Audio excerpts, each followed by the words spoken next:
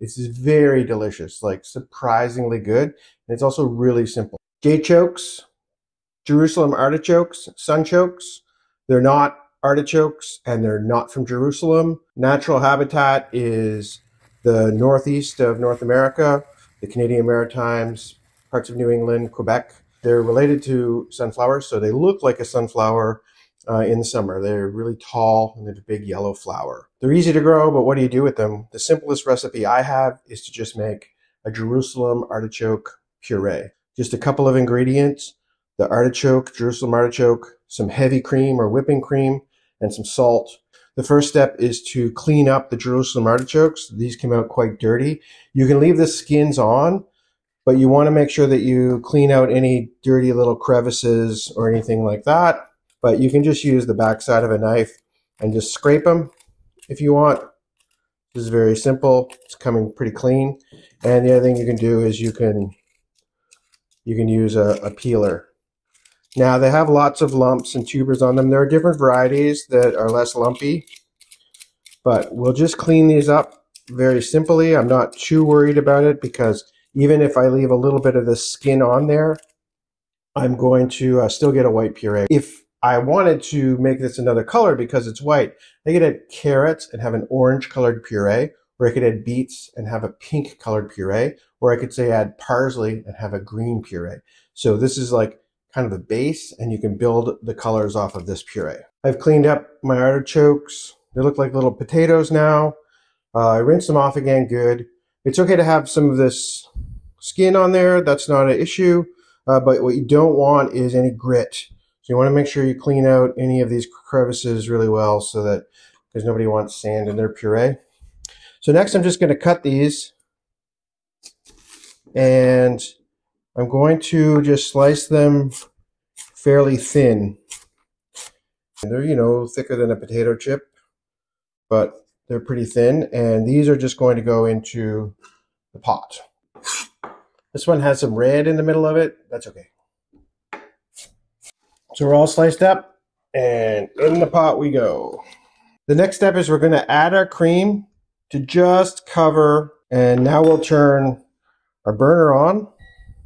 And we're going to cook this really low. So what we want to do is we're just going to cook it until the Jerusalem artichokes are soft, which shouldn't take too long. They break down fairly quickly.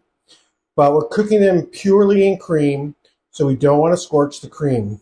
Cream has a good tolerance to heat, but you don't want to do a roiling boil. You'll thicken the cream and they'll start to burn at the bottom. We're going to put a cover on this and just simmer it. I'm going to watch it. I'm going to come back. I'm going to stir. I've been simmering for a while, and if I look here, I'll pull one out and I'll just take a spoon here, and I can see that this easily breaks. So we're definitely cooked as much as we need to be cooked. Next, we're going to put them into our blender. Just going to pour them all right in there. We've got our blender here. The chokes are in there. I'm going to add salt. That's about a tablespoon of salt. You can add more to taste. You could also add different herbs and spices in here if you so desire. Now I'm just going to turn this on, turn it up.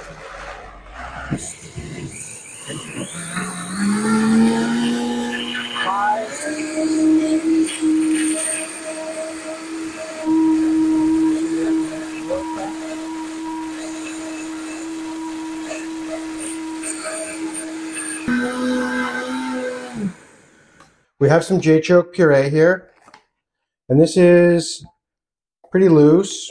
If you needed to thicken it up, you could add more Jerusalem artichokes. If you didn't have them, you could add a potato or some potato flakes or some other sort of starchy thing. This technique works with any non-starchy vegetable like parsnips, carrots, turnips, artichokes. Just for fun, I have some carrots here, and I want to make this a different color. It's white, but I was thinking maybe it'd be cool if it was a bit orange. So I'm just going to add some cooked carrots into here, and this is going to also thicken it up a bit. And let's see what sort of color we get when we do this. It should be probably just slightly orange.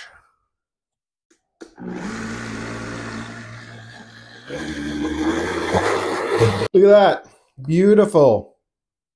It's really nice and velvety smooth. I pureed it for quite a while. I had to fight with my machine. But this is just, gorgeous.